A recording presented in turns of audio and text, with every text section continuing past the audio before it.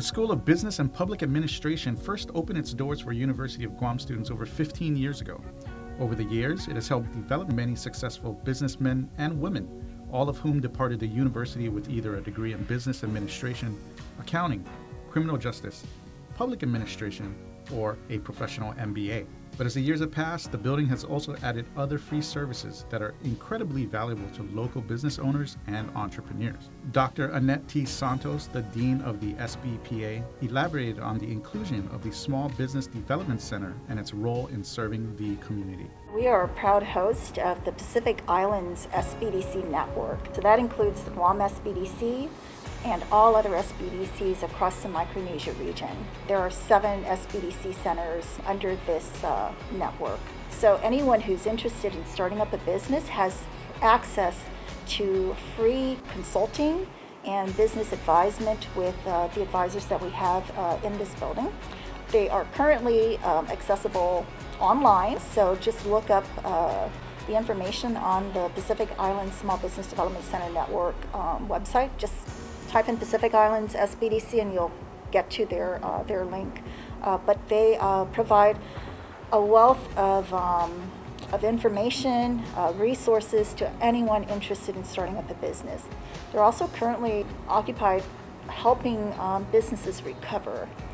So there are opportunities for training and workshops to help those small businesses who are in need of funding. So they're providing assistance to those businesses to avail of those CARES Act funds so that they can continue to sustain themselves in a number of ways.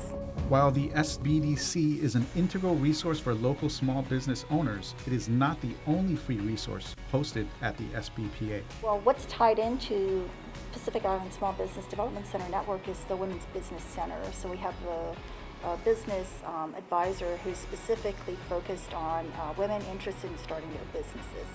But we are also host to the Guam Procurement Technical Assistance Center. And their mission is slightly different from Pacific Islands SBDC Network. Their focus is mostly on assisting local businesses to be able to work and avail themselves of federal contracts, government contracts. So they also offer a different set of training and workshops for local residents who want to take advantage of that and are interested in working with the government. While the School of Business and Public Administration has provided these resources for the community to reach their business-related goals and dreams, the school continues to work with local companies and organizations in the quest to answer some of the island's bigger problems. We also pride ourselves in the partnerships that we have with members of our local and regional community. We are partners in government-related research and studies, activities related to entrepreneurship and new business startups, and also service engagements. There are many important issues confronting our community, and we definitely are right there. There's not a name on our faculty that you will mention that people will not be familiar with.